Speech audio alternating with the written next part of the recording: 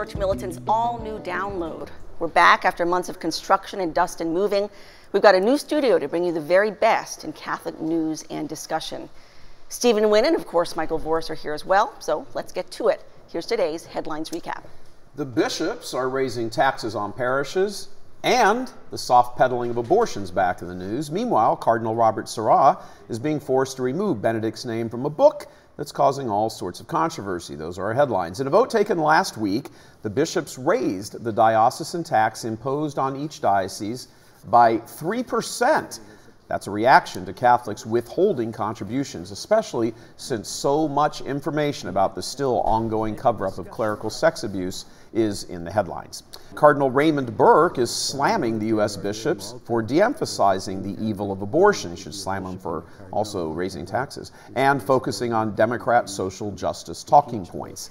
He said, quote, "Until we restore respect for human life, none of the teaching on the other social issues has any solid foundation." Spot on. Those words closely track what Pope St. John Paul also said in his famous encyclical Gospel of Life, Evangelium Vitae, and a new book co-authored by Pope Benedict and Cardinal Robert Sarah, depending how you define co-authored, defends priestly celibacy. But after heavy backlash from leftist critics accusing the retired pontiff of interfering with Pope Francis's agenda, Cardinal Sarah is being asked to remove Benedict's name as co-author. The book's title is From the Depths of Our Hearts, and the book confirms church teaching and discipline on clerical celibacy, but leftist critics like James Martin, Austin Ivory, Massimo Faggiolo were quick to accuse Benedict of interfering with the Pope's so-called synodal process, which may end up allowing married priests in the Amazon.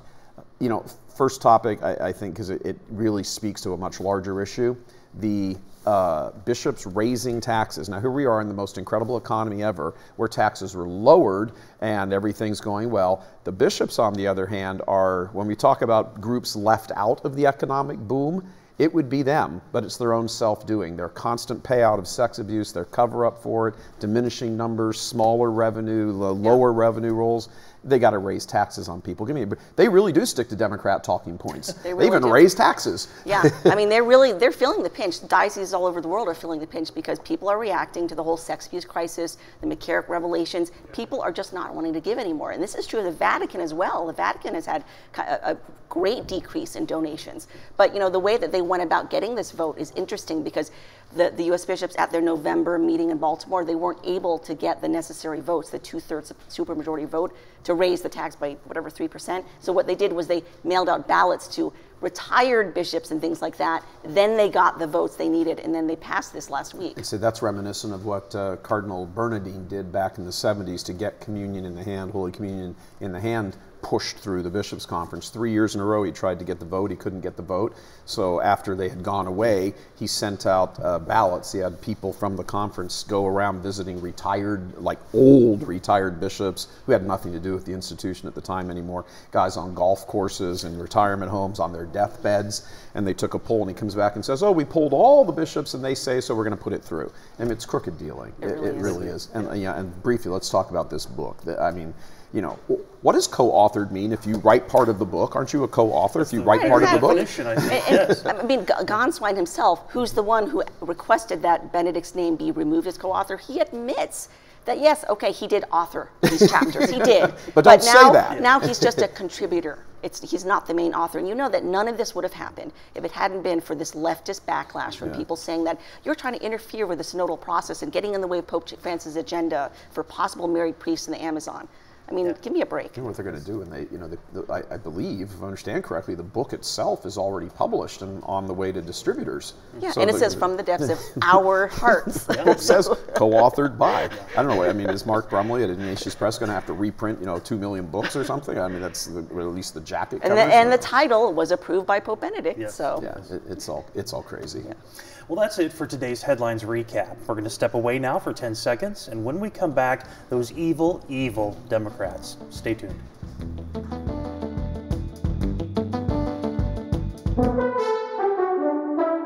We're inviting you to come to our 8th annual retreat at sea. You'll learn what direction you need to take with your own faith, along with building the discipline and dedication of the faith in your daily life.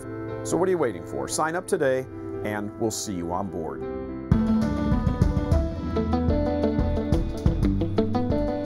The Democrats running for president are some of the most evil people ever to seek U.S. political office. We'll see the 6 who are left debating tonight in Des Moines, Iowa, including bad Catholic Joe Biden, phony Christian Pete Buttigieg, and Bernie Sanders. Now, despite their support for unlimited abortion, socialism, and the suppression of free speech, many voting Catholics are going along with it, thinking they're being good Catholics. Here's Bradley Eli with more. I will fight for you with every breath in my body. Regardless of who in the so-called party of death Trump faces this November, Catholic commentator Michael Voris, first to call the 2016 election for Trump, says the president needs more than 50% of the Catholic vote to remain in office. Trump had promised Catholics he'd remain pro-life and defend their religious liberties. Promises Trump kept, from defunding abortion abroad on his second day in office to protecting in August the right of religious organizations to, quote, make employment decisions consistent with their sincerely held religious tenets, end quote. In other words, fire openly gay employees. Under the Constitution and laws of Trump also promised to elect pro-life judges. The dogma lives loudly within you. Something Democrats clearly understand and strongly oppose. Yet a recent poll shows only 44% of American Catholics would likely vote for Trump this fall. According to polls, Catholics don't vote based on what's called intrinsic moral issues, such as abortion, being moved instead by social justice policies involving the environment and immigration, following the lead of prelates like Chicago's Cardinal Blaise Cupich and San Diego's Bishop Robert McElroy. It is not Catholic teaching that abortion is the preeminent issue that we face as a world in Catholic social teaching. It is not. Trump's been faithful to American Catholics. His dilemma, however, is that American Catholics aren't all that faithful. Brad Eli, Church Militant, Detroit.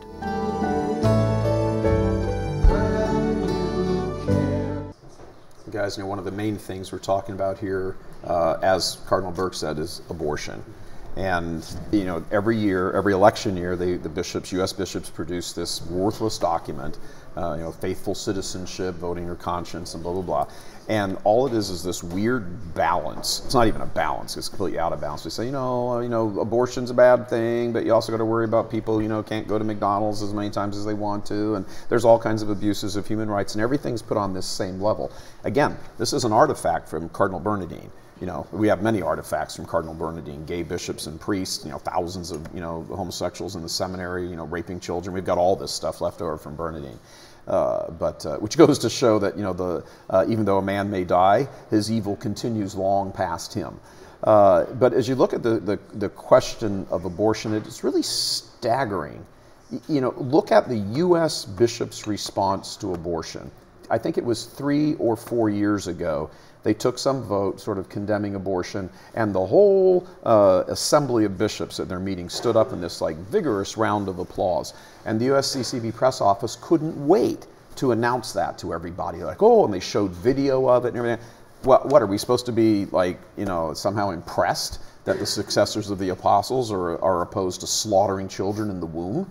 But you don't do anything about it. Exactly. Very few bishops ever show up for the March for Life. There is no national collection for anything pro-life. They are constantly going on about nothing except, immigration, this and that, and everything else. One of our producers here pointed out to me that since the beginning of the year, I think there's been 37 tweets or something from the U.S. Bishops' Conference. 1 or 2 have been about something not abortion other than immigration, and all the rest are about immigration. Well, I can guarantee you, if the bishops were getting $96 million a year for pro-life efforts the way they're getting for immigration efforts, they'd be out there all the time with press releases about pro-life. Absolutely. Yeah. So. Absolutely. And you wonder if some of their shortfall also is due to the fact that they're raising the taxes on parishes, because that money goes to the USCCB. That's what it is. Is that due to Trump's election that they have tighter budgets? We know that they have lost money because Trump's in office. They're not getting as much as for immigration care and all that stuff. So Right. Well, another evil the Democrats are promoting is their radical socialist vision for America. The leading 2020 contenders are almost entirely, ironically, old white millionaires and a couple of billionaires. Yeah, that's true. That's true. That's true. And they say money shouldn't be concentrated in the hands of the few, but they're demanding high taxes to increase dependence on the state and promoting really just moral garbage. First of all, we've seen in country after country, socialism is, most recently in Venezuela, socialism devastates the middle class. It absolutely, it hollows them out, really. And the same would happen in this country if what the Democrats want for the country is implemented. Add to this the moral travesties that they're wanting to funnel our money to, for unlimited taxpayer-funded abortion, for example, including infanticide. They also want to target innocent children with just radical sex education curricula, including some that are either designed or sponsored by Planned Parenthood.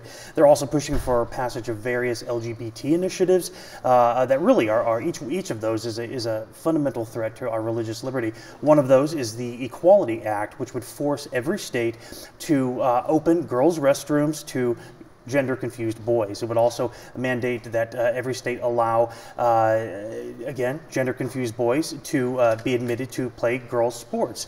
It would also ban discrimination. When you think about that, yeah. I mean, think about going after white suburban moms. Yeah. If you're a white suburban mom, 40, 50 something, and you've got daughters and they play sports, I would think you would be outraged. Oh, absolutely. I mean, every kid who participates in athletics, high school athletics, boys or girls, they put a lot of time and effort and the whole bit and everything. All of a sudden, the playing field or court or whatever it is, swimming pool, is all of a sudden the balance is tipped because of the physiological difference between males and females. Why suburban moms aren't going nuts over that is a shock. But of course, the Democrats watch the debate tonight. Will that come up as a point? Transgender rights will come up, but how about the injustices caused to just normal kids? Yeah. I actually think the majority of Americans are not on the side with the Democrats on this whole transgender issue, but it's just their voices aren't really being heard. Yeah. But another way in which the Democrats' evil has been put on display is, in addition to just suppressing any free speech that they disagree with, they have no problem destroying reputations just to get their agenda across. Case in point, Justice Brett Kavanaugh. The way he was treated, this man, who's a practicing Catholic, by the way, was atrocious. If you recall, Christine Blasey Ford came out of the blue and accused him of kind of standing by while she was being attacked and raped and assaulted. Now he came out vociferously denying all of this, and then. But here she is. The media, does a pile-on against him. Suddenly, many other people come out of the woodworks. These women coming forth saying, "Oh yes, he gang raped me, and he did this and he did that," and pretty much all of these claims ended up being totally discredited. There were, for instance, Christine Blasey Ford, the witness that she calls to say she can corroborate this, Leland Kaiser, a lifelong friend. Leland Kaiser's attorney, submits a public statement saying she does not know Brett Kavanaugh. She's never met him before in her life. She cannot corroborate the story. This was the one person that she said, she will confirm this. She's my lifelong friend. Then on top of that, this claim that Christine Blasey Ford said, well, I didn't want to fly out to D.C. because I'm afraid of heights. Afraid of flying. I've had a lifelong fear of flying. Well, then she's got a previous boyfriend who, submits a public statement saying, I dated her for quite a while, I think 4 years or so. She had no problem flying out to Hawaii all the time. I mean, that's a much longer flight than from California to D.C. Didn't one of the senators, if I remember, they queried her about going to Fiji or something on scuba diving expeditions. Yeah, that was she liked correct. Yeah, she was on planes for hours. Yeah, there was no problem then. So suddenly she developed some fear of flying, suddenly at the time when she was called. Because she didn't want to fly to Washington D.C., pretending, oh, this is too traumatic. And then of course you have Julie Swetnick, who was just the least credible. She was the one who had Michael Avenatti, who's been totally discredited as a lawyer, coming out saying, yes, I was gang raped, and then suddenly on TV she backtracked saying, well, maybe I wasn't, just the whole thing fell apart. But to this day, not a single apology from any of the Democrats about this. And to the point with the bishops on this, look, I mean, you can transfer this over as another thing. That what do we have? We have what we reported on yesterday, Nick Sandmann settling his suit, in front of the U.S. Supreme Court steps, $250 million suit.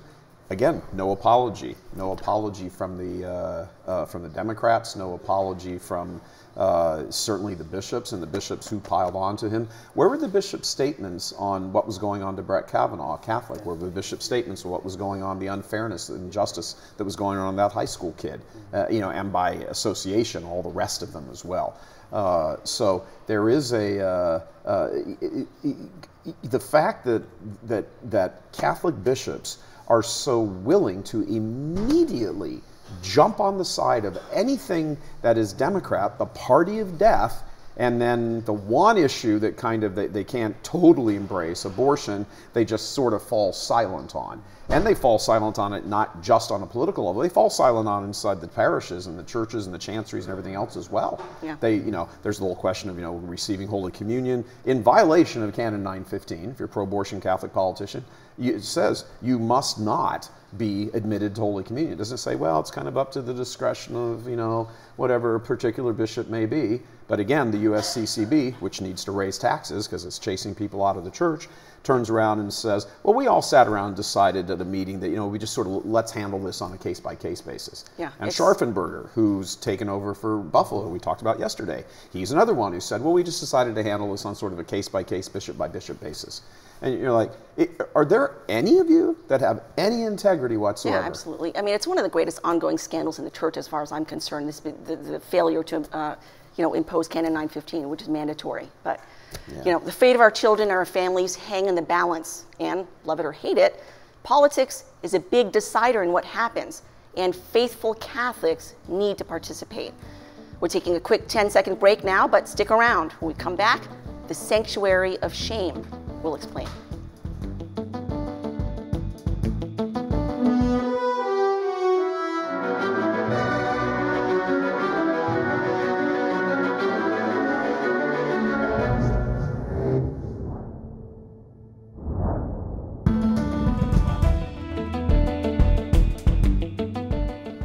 Again, in the all-new download, we're dedicating each weekday to a specific type of story that fits the given day's theme.